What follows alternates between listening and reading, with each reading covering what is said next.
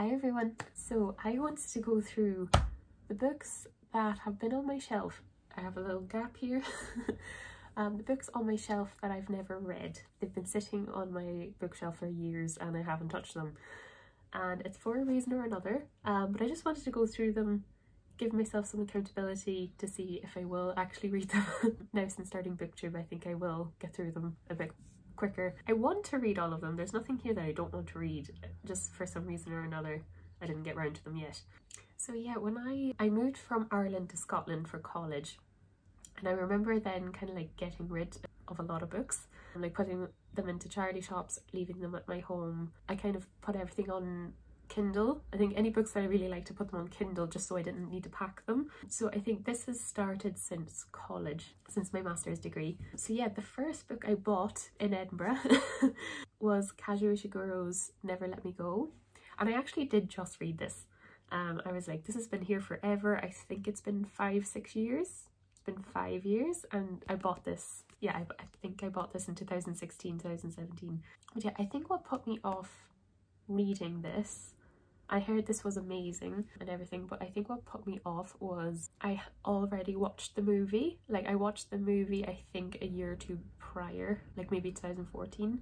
And if you don't know, this is a book where it's a bit of a dystopia, so you kind of want to know as little as possible before reading this to have the full experience.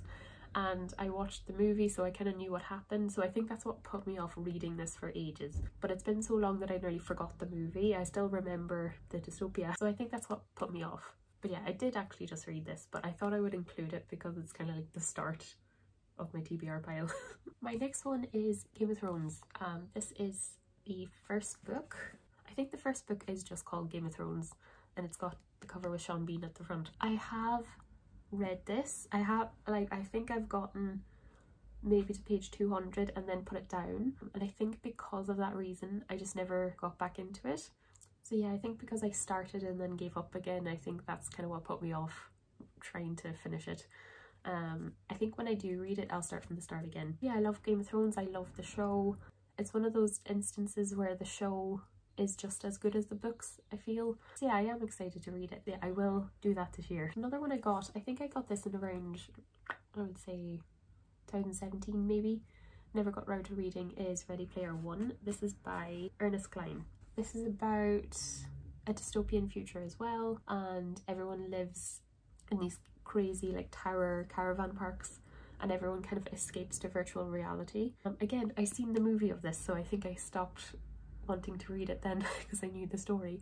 If I'm not mistaken, I think there is a sequel, not quite sure, but yeah, the movie I thought was okay, so I think that's what put me off wanting to read this, but again, I will try to read it. It has a lot of 80s references and I was born in the 90s, so I don't know if I'm going to get a lot of the references, but yeah, I heard this is a fun read. So I have another one. This is In the Distance by Hernan Diaz, and I just heard really good things about it, so I picked it up. I heard it's really like atmospheric.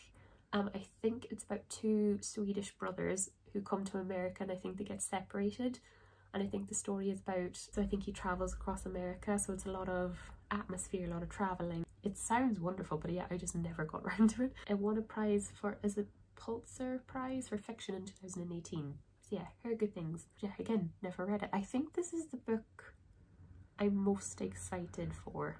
The next one is The Water Cure. This is by Sophie McIntosh, and this was longlisted for the Man Booker Prize in 2018. I think I picked this up because Sunbeam's Jess was talking about it, and it sounded like the premise sounded very interesting. I think it's about an isolated family, and I think they live in an island and there's a couple of daughters and they don't have any other interaction with any other people, and I think people come to their island. So yeah, it sounds interesting. It doesn't seem too long, it's only like 230 pages, so I don't think it would be a long read. The next one is Jane Eyre by Charlotte Bronte, and I got this beautiful like cloth bound cover and it's pink on the sides. I got this for Christmas or my birthday, I can't remember, but yeah, I still just haven't sat down to read it. I know the story, I've seen adaptations. I want to get into Bronte. I love Austen, so I think I'll enjoy Bronte, any of the Bronte sisters. But yeah, this is a beautiful edition. I really love it. The other two are When I Had a Housemate Move Out, she gave to me. because she was moving to America and she didn't want to pack them. So I have North and South by Elizabeth Gaskell. This is a bit chunky. I think it is 500 or so pages. I think I was just intimidated by the size of it. Even though it's a small book, it's still quite chunky. I don't know the story actually. I think I remember watching like half an hour of the BBC adaptation, and I think it's about the Industrial Revolution in the north of England, so I'm assuming it's kind of like differences between northern and southern England at this time. Apart from that, I don't really know. But yeah, this is a classic, so I do love classics. Another one from my housemate. This is Northanger Abbey by Jane Austen. It's definitely a shorter one than her usual. This is only 180 pages. I like this edition. It does have like little like illustrations, but yeah, I have no idea about this story, no idea.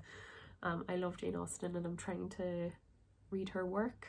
I've done Emma and Pride and Prejudice now, so yeah, I think I'll do this next. So yeah, the next one, this was a mistake. I actually bought this, so this is The Hunting Party by Lucy Foley, and I bought this for my mum for Christmas, and my aunt bought the same book for my mum for Christmas and she got the hardcover, like a lot bigger, harder cover. So she was like, oh, you can keep it. So I kept it. I still haven't read it. Lucy Foley, I believe, she's Irish, which is lovely. I think it's about a group of friends going on holidays in a cabin for a hunting party, I'm assuming, and I think it's a murder mystery. And I've heard it's really, really good. I also have The Guest List by her too, which I need to read. I love books where you have to try to figure out what's going on. So I think I will like this, but yeah, never got around to it yet. It's such a pretty book. I actually love how yellow it is. I have two more, and I actually bought these in 2020, so they're not too long on my TBR, but I still haven't got around to them. I got Tuck Everlasting by Natalie Babbitt, and this is a tiny novel. I think it's only 130 pages. I believe this is a children's book, I'm not quite sure. I came across this because when Disney Plus came out, I seen the movie and the actress from Gilmore Girls is in it. So yeah, then I was on Amazon and I was like, oh, you know, I'll get the book and see, because I did quite enjoy the movie. So yeah, you'd probably read this in like 2 hours, but yeah, still haven't. Yeah, I just picked this up because I heard good things. This is Where the Crawdads Sing. This has over 5 million copies sold. Like, I knew this was super popular last year, and I think they're making this into a show, and it's the same actress who played Marianne in Normal People who's in it, so that would be cool. Yeah, I've just heard good things about it. I actually have no idea what the plot is. No idea. Oh, I think it's a murder mystery. Cool. I think it's about a girl who lives alone on an island. Okay. And I think it's a romance. I'm getting by the blurb, I think it's a murder mystery / a romance. And it's also a beautiful book. So yeah, need to read this. So yeah, that's all the books that have been on my shelf for ages and I need to get to. And I'm putting them out here to the world to keep me accountable. So yeah, if I read any of them, like Never Let Me Go, I'll mention that in my March wrap up. But yeah, I'll speak about them in my wrap ups as I go through them. So yeah, I hope you enjoyed, and I'll see you guys in the next video. Bye.